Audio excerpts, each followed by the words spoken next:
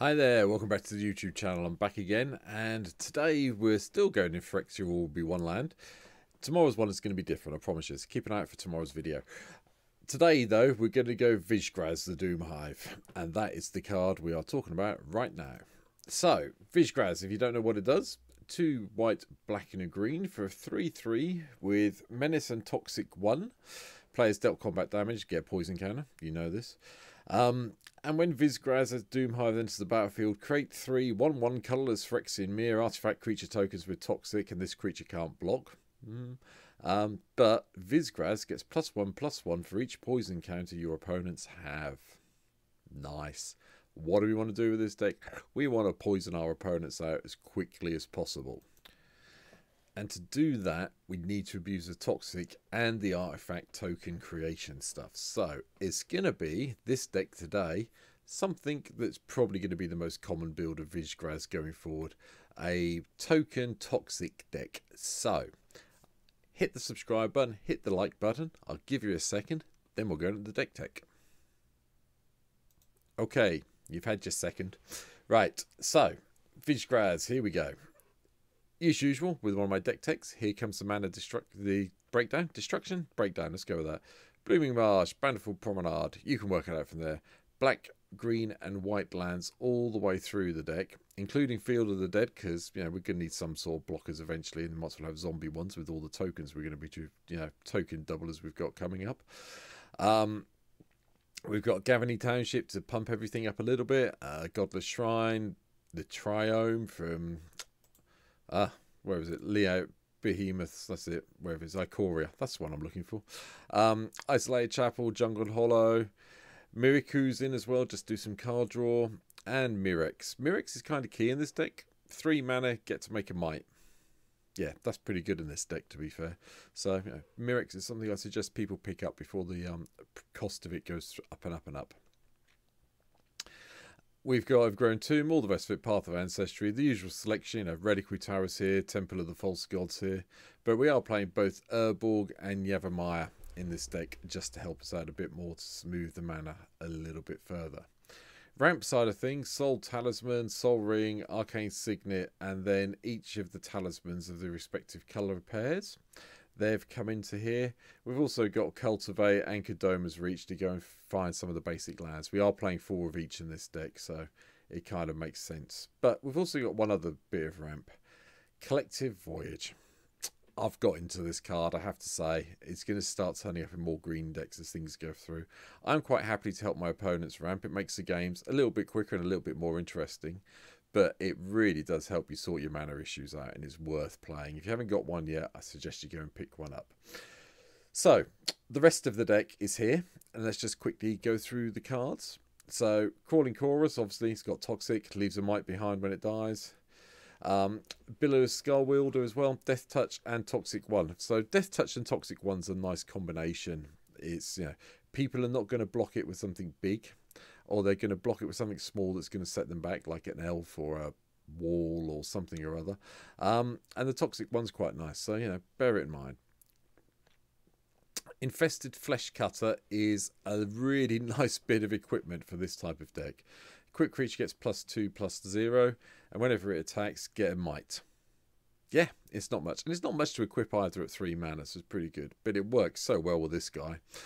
Jawn Bold Duelist, double strike, Toxic 1. Yeah, we like that plan. The Hive's in, we might as well use this as well. Creatures you answer as long as an opponent has 3 or more poison counters, creatures you control with Toxic have lifelink. So that really does help us. Okay, bit of a new version of Bitter Blossom. Is it better than Bitter Blossom? I think the jury's still out on that, to be honest. But at the end of the day, we get our Toxic little tokens to get the poison going. Blight Belly Rat, when it dies, it proliferates. Necrogen Communion is a special one. I'm just going to spend some time, just a few seconds, talking about this more than I would do normally. I like this card. Yes, it gives something Toxic too. Fine. Cope with that. It's a Toxic deck after all. You expect to see it. But the ability for 2 mana to put it on a creature and then return it to the battlefield when that creature dies, or return the creature when it dies, is amazing. I've picked it up in drafts. I've played a little bit of in standard, and it just does the job so well. People have to spend 2 removal spells to get rid of the creature, or they have to have some way of exiling things when it goes to the graveyard, so on and so forth. But it's just great.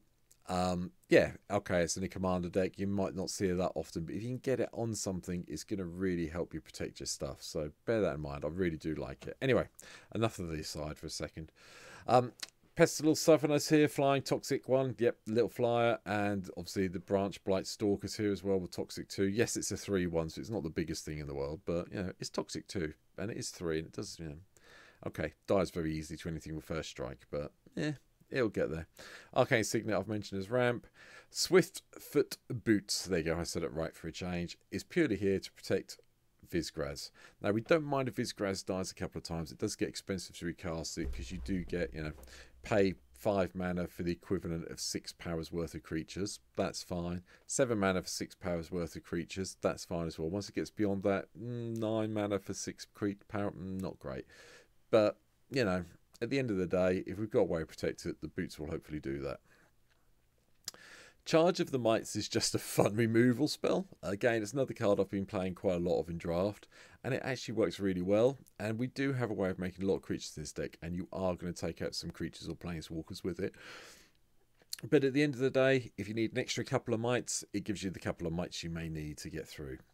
Inquiry, just make sure everyone gets a poison counter that way.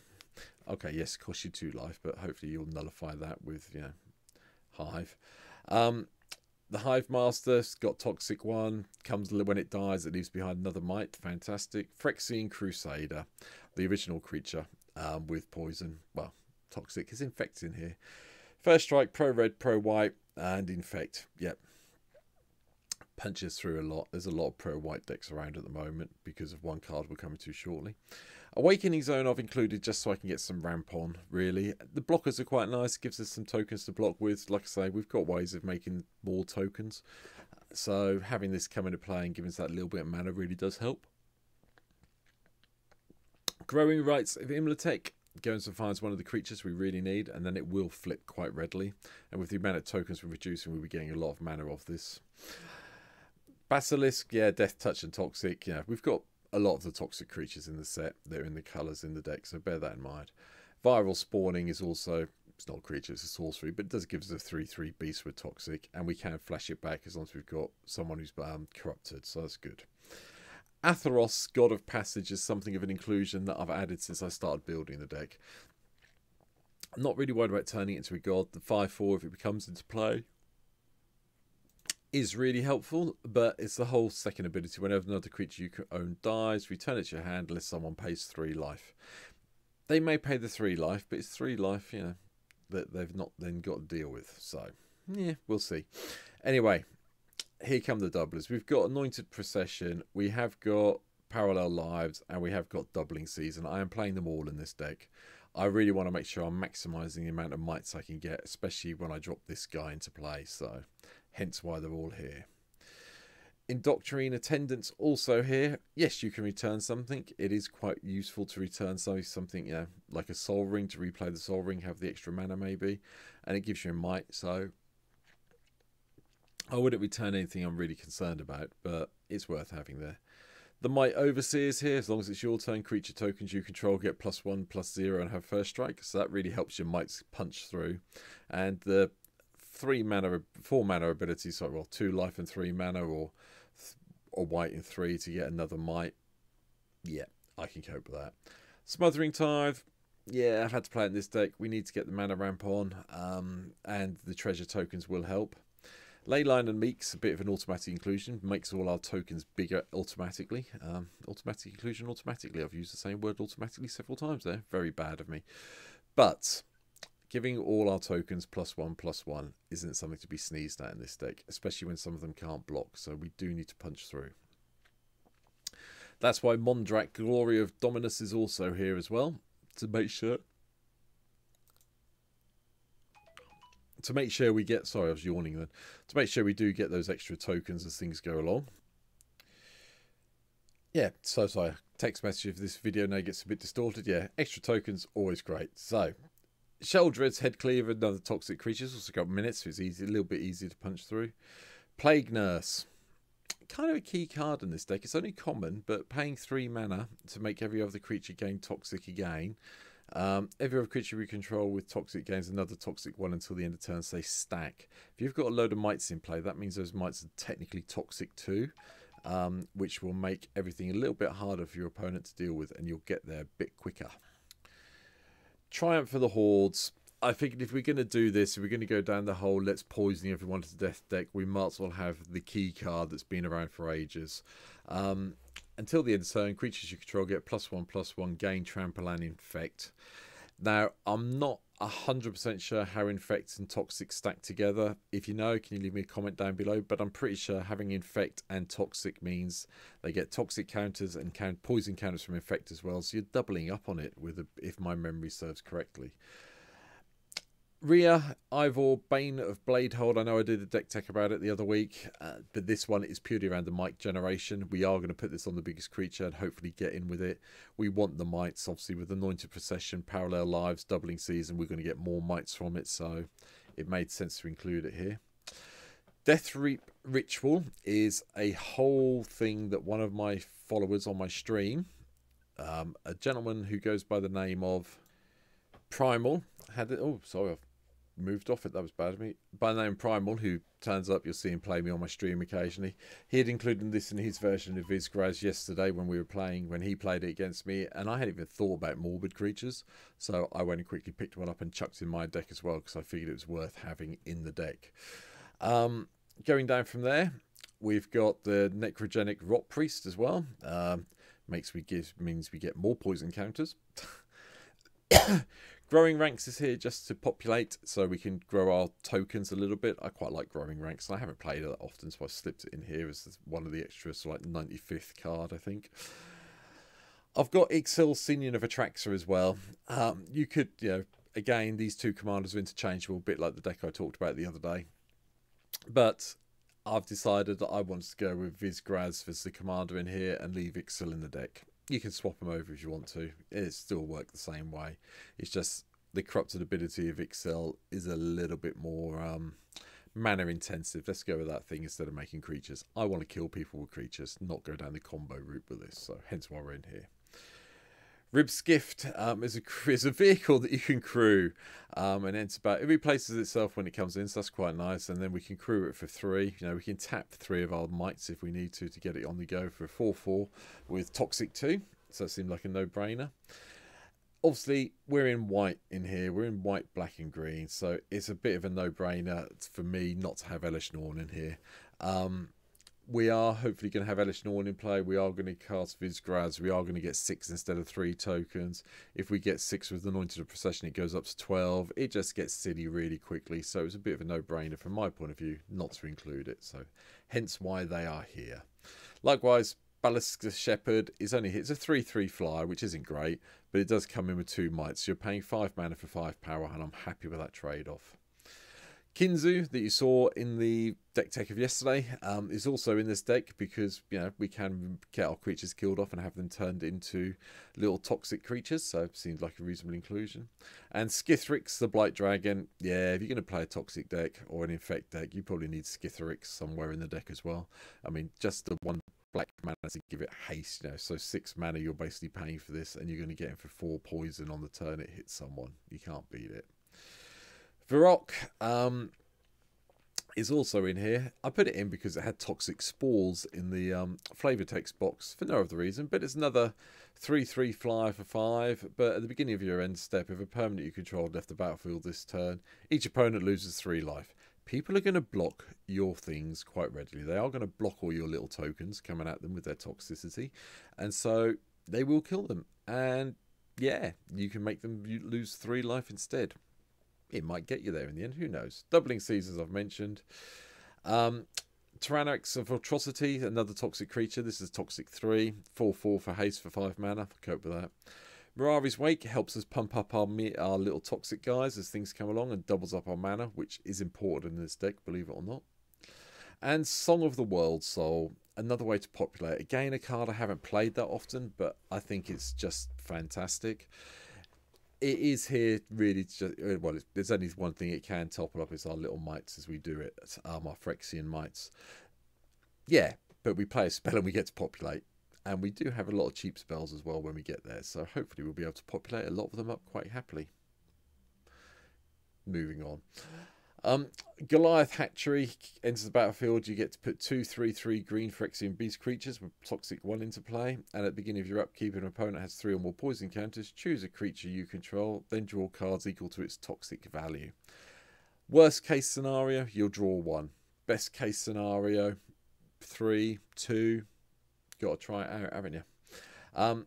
Ethereal Absolution pumps up our creatures, makes all our opponents' creatures smaller, and we get to exile cards from their graveyard to get some spirits, to get some damage in. Casualties of War to control the board a little bit. Notice in this deck I'm not playing any of the Wrath effects or anything and so forth. I really want to stay away from them for a change. So there's no Damnation, Wrath of God, Day of Judgment, so on and so forth. But Casualties War is there to fill that hole a little bit because, you know, 6 mana and destroy one of everything may be the end, maybe what we need to do to win the game. Tyrannus Rex, I did go and pick one up especially for this deck. You know, Trample, Ward 4, Haste, Toxic 4 for an 8/8 for 7 mana. Yes, thank you. Where do I sign up? Thank you very much. I'll do that. And Kea, Intangible Slayer, I decided to include in here, mainly because it gives away, it gains some life. The +2 for each opponent loses 3, we gain 3 is really nice. 0 to draw a couple, yes, it gives everyone a scry. So it's those two, but it's also hexproof, so it's really the only way they can kill it is through combat damage. Yeah, which isn't hard when your mites can't block, I realise that. But 8, who's going to send a load of creatures to this and do 8 damage to it? Because the turn it comes in, you're going to put it up to +2 unless you really need some cards in your hand. In which case, well, that's your own fault. Anyway, to finish off the deck, I went with the Twilights. I thought we'd have a bit of fun, have one of each of the Twilights. We've got Green Sun's Twilight in to go and find a creature or land. Hopefully we can get it over X's 5 so we can put them both into play. We've got Black Sun's Twilight to kill something off that's annoying us. You know, some of the indestructible stuff springs to mind. And obviously then returning something. And obviously, finally, yeah, we want mites. We get mites with this. X wants, you will not cast this card, however, unless X is 5 or more. You want those mites. You want to make sure you can blow the board up. Yes, it is a kind of a Wrath effect that I said we weren't playing many of, but this one's a special one, I think you'll agree. Getting up to 7 mana with this deck with the amount of ramp we have isn't particularly difficult, especially if we've got Procession, Parallel Lives, Doubling Season in play. This gives us 10, 20 might tokens, which then everyone gets a heart attack about attacking through next turn. So, but that's it. That's my version of Vishgraz the Doomhive. I hope you've enjoyed today's video. I hope you've hit the like and subscribe button. Please help me subscribe. You know, I'm sitting, as I record this today, on where am I today? The 11th of March. I'm sitting at 142 subscribers. I'd really like to try and get that up by the end of March to, you know, I'm not going to be too greedy, you know, 1,000. No. By the end of March, if I get to 1,000, I'll be jumping around and doing this full time for a job. Probably not going to happen that quickly. But if I get up to 150, 160 by the end of March, I'll be happy. So if you haven't been here before, please, please, please hit that subscribe button and help me out a little bit. But that's it. I'll be back tomorrow with another deck tech. I hope you've enjoyed this one. Let me know what I've missed down below in the comments, and I'll see you hopefully on my stream. There's a link to that in the description down below. Cheers. See you later. Bye.